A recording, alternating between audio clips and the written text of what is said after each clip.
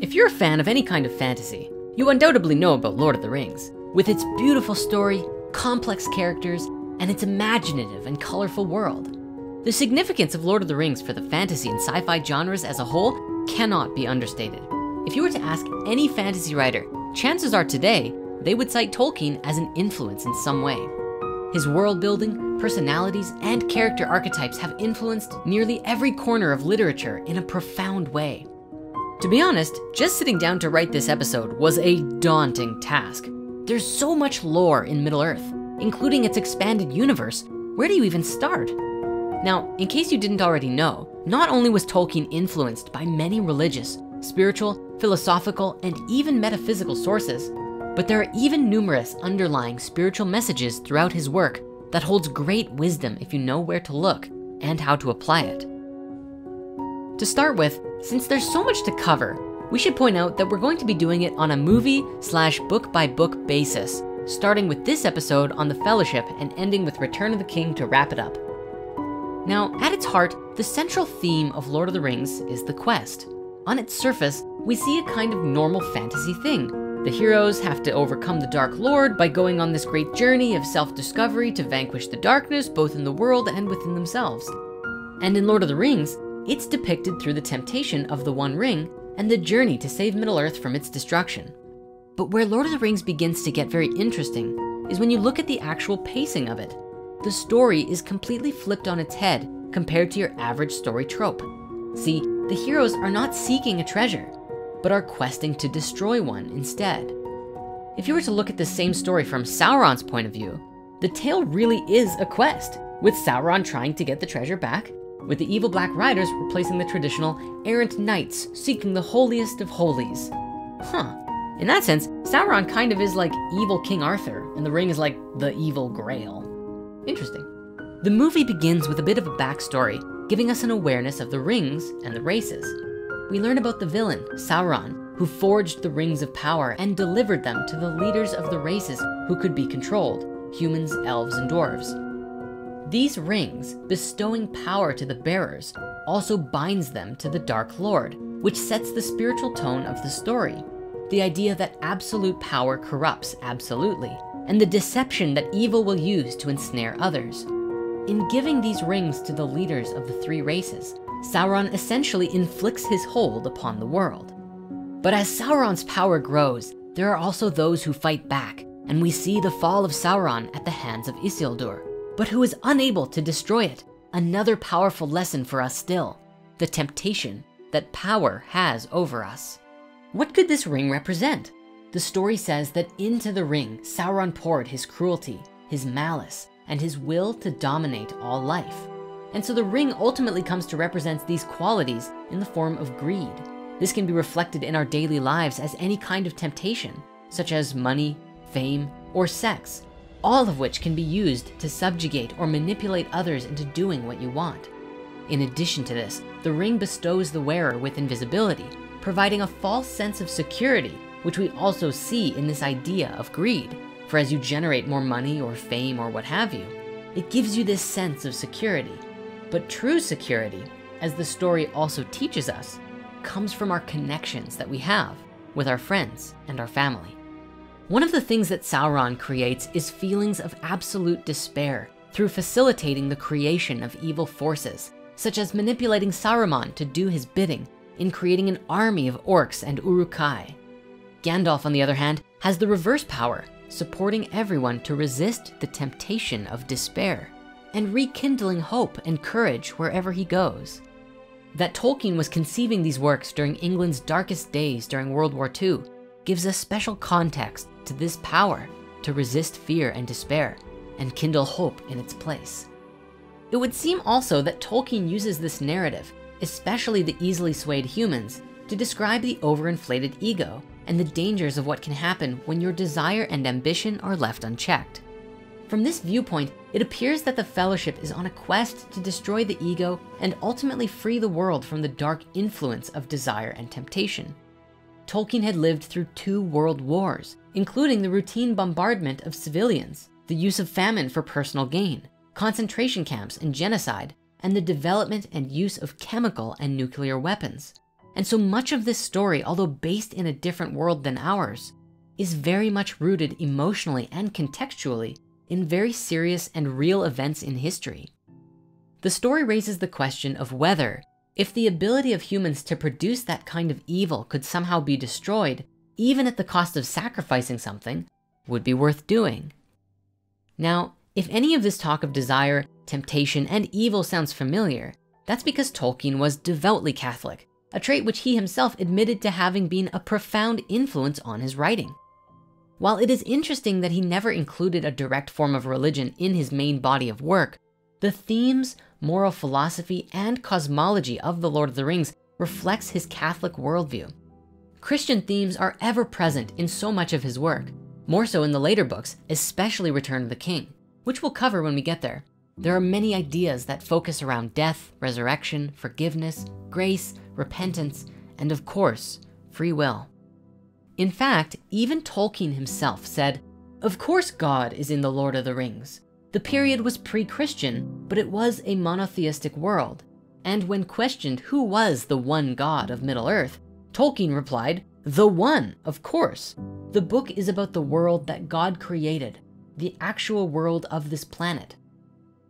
Delving a bit deeper into the language of Middle-earth, even the name itself comes from the Norse Midgard, which was the name for our Earth. In fact, the influence of Norse mythology for Tolkien was huge. There are some really good videos out there on YouTube that talk about the mythology of Lord of the Rings. So if you want to go deeper, we really recommend looking this up. Everything from the characters to the environments are so rich in symbolic meaning. Let's take Gandalf, for instance.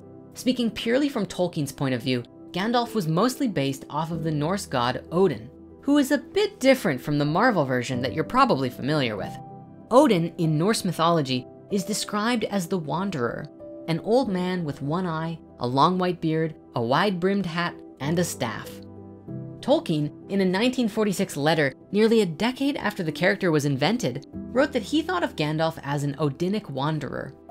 Much like Odin, Gandalf promotes justice, knowledge, truth, and insight. In fact, his battle with the Balrog in the Mines of Moria was meant to spiritually mirror that of the battle with Surtur, the fire giant in Norse mythology, with the ensuing collapse of the Bridge of Khazad-dûm mirroring the prophesied collapse of the Bifrost during Ragnarok. Interestingly though, it should be said that Ragnarok was not seen as the end of the world as it is often thought of, but rather the transition into a new cycle. And this is essentially what happens in the Fellowship. With the fall of the Balrog and the collapse of the bridge, it gives way for the journey to unfold. Gandalf had to fall in order to be reborn as a higher, more ascended and powerful being than he was before. As we looked at, there are several key races in the story, of which seem to spiral around the elements. This is not spelled out directly by Tolkien, but it would appear as though the humans reflect the element of fire, showing their passionate ways, leadership qualities, and also a bit of their own destructive power. And also in Return of the King, we see that it is time for humans to take the throne as the new world leaders, further reflecting the fire being the closest to the Godhead in the alchemical systems. The dwarves are earth for probably obvious reasons. The elves are air, with their both living in the trees, their precision, their mental acuity, and awareness of the world. And hobbits as water, being natural, flowing, and most importantly, having nurturing qualities, a trait that is often described as the highest form of the divine feminine, manifested through the alchemical element of water or the emotional body. If we were to count wizards and orcs, we would see angels and demons join the fray with the elements of ether and voidness, the latter of which stands for a lack of substance. Now, speaking of hobbits, the Shire itself represents an idyllic haven where the hobbits live in harmony with nature and each other, creating an environment of peace, love, and pleasure. Even though not all hobbits get along and are particularly stuck in their ways are that of connection with the spirit of the earth.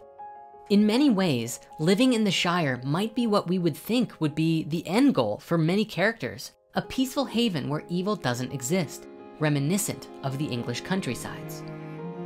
As the story opens, we see Bilbo celebrating his 111st birthday, which in the book also just happens to be on the same day as Frodo celebrating his coming of age birthday as he turns 33.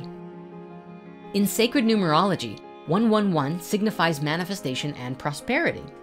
This number's main symbolism is manifesting thoughts into reality, and is also said to symbolize awareness, uniqueness, motivation, and spiritual awakening. This makes sense as shortly after Bilbo's celebrations, he slips away to go on a new journey in his life. Frodo's age is also hugely significant, as 33 in Christian numerology is the age that Jesus was when he was crucified, in the year 33 AD. We might even go as far as to say that no number holds more esoteric significance than 33. The number 3 is significant in all major religions, with there being a trinity for Christians and even a trinity of goddesses or deities in many ancient cultures. The number 33 was also important to secret societies and is often concealed within significant literary works. There are even 33 degrees in modern Freemasonry. At the Vatican, there are 32 archways on each side of the courtyard with a giant obelisk in the middle. And the Pope's cassock has 32 buttons with his head representing the 33rd. Furthermore, the first Temple of Solomon stood for 33 years before being pillaged. Alexander the Great also died at 33, and Pope John Paul I was murdered after being in power for only 33 days. And if that all wasn't interesting enough, in the movies, we see all of this happen on the 22nd of September. So altogether, we have 111, 22, and a hidden 33. When we first meet Bilbo and Gandalf, Bilbo is unwilling to give up the ring, a sign of being unable to let go of his worldly attachments and temptations. Eventually, after much persuasion from the wizard, he gives it up and is relieved of a huge burden, symbolic of him relieving his ego of its duty. When Gandalf returns later to visit Frodo, he casts the ring into the fireplace, revealing the engraved Elvish script. Isn't it remarkable how the black speech of Mordor can be so beautiful and yet so evil at the same time? It's a scenario reminiscent of Lucifer, who is said to be the most beautiful of God's angels, don't you think? Along with strength of will, the value of wisdom is also integral to the underlying spirituality of Lord of the Rings.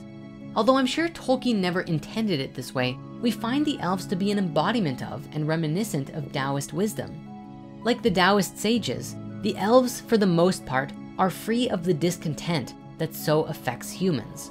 They love the natural world and govern their lives in harmony with it. They dedicate their creative power to fashioning things of beauty that enhance the natural world without damaging it. Their dwellings bring to mind the dwellings in the great Taoist landscapes, habitations in harmony with their environments. All of this, like the ideal government of the Tao Te Ching, is so at odds with our actual world that fantasy is an apt term for it. But it does bring to mind the kind of world that beings who are born with inner contentment might create.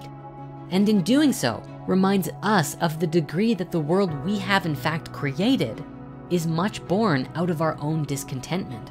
Leading up to their meeting in Rivendell, Frodo is stabbed by a Nazgul blade that begins to slowly infect him, which Aragorn says can only be healed by elven magic. If we look at it from a higher perspective, the Nazgul are creatures of necromancy, fueled by dark magic and hatred. By being stabbed, perhaps that hatred and despair begins to slowly enter Frodo. And given that elven magic is born solely out of love and compassion, it is the only thing that can heal a wound of fear and hatred. Much like his own current situation, love is the only true remedy for fear. It is no coincidence that Frodo meets Bilbo here again, as the environment itself is one of healing and repentance. Now, the first book and movie is called The Fellowship of the Ring, and on a base level, it arguably represents the bonds of brotherhood and family, and this idea that no one race is better than another. In this, we find that even one's enemies can become friends, such as Legolas and Gimli. Although the fellowship was not meant to last, the establishing of this shared intention between all of them is ultimately what allows the entire story to transpire once they reach Rivendell. During the Council of Elrond, we see that the presence of the ring and the conversation stirs everyone to arms with each other. And truly, if each of them tried to destroy the ring on their own, they would all fail and ultimately become corrupted by its power. The only one who can do it is Frodo, because he represents the purity and innocence of the natural soul. And even then, the ring still gets to him slowly but surely by the end. Nevertheless, only by having a united fellowship made up of each of the world's races can they hope to succeed. There is undeniably a lesson of cooperation here. Only by working together and lifting each other up can we accomplish something seemingly impossible. There is more power in unity than in separation. From a spiritual perspective, perhaps a lesson here is that by creating and maintaining an environment of mutual trust and harmony, and working together and creating a space for that kind of movement and growth to occur, can we too do the impossible and curb our own desires and egos, allowing us to exist in harmony with our world collectively. Also, it is interesting that the fellowship numbers 9 people, 2 humans, an elf, a dwarf, 4 hobbits, and a wizard, along with there being 9 Nazgul. There's probably some strong numerology in there somewhere, as 9 is a very significant number numerologically. But for now, let's just say that the 2 groups create a sense of balance, one for one, so to speak. Throughout the story, we also see the theme of personal sacrifice over and over. I wonder if this was inspired by Tolkien's own spirituality, reflecting Jesus, who gave his own life because it was what must be done. Frodo went on the journey to take the ring to Rivendell, and then all the way to Mount Doom, sacrificing his old life, his old way of being, and things would never be the same again for him. Further, it was Gandalf's decision to allow Frodo the choice to take either the mines or the mountains after leaving Rivendell, a choice which ultimately led to Gandalf's death and Christ-like resurrection. While the majority of these scenes take place in the next film, it is significant that Gandalf dies fulfilling his purpose, protecting and guiding the others. In doing so, he is allowed to return to life as a much more leveled up Gandalf the White, taking the place of Saruman as the benevolent white wizard. The color symbolism here cannot go unmentioned, as his transition from gray to white is arguably symbolic of him shedding the veil of night, to quote our good friend Thoth from the Emerald Tablets, and becoming a true ascended being. This transition into ascension is also present with Galadriel in Lothlorien towards the very end of the film. For people who have only seen the movie version of The Lord of the Rings, we see a little context for Galadriel's actions and words after she resists taking the ring.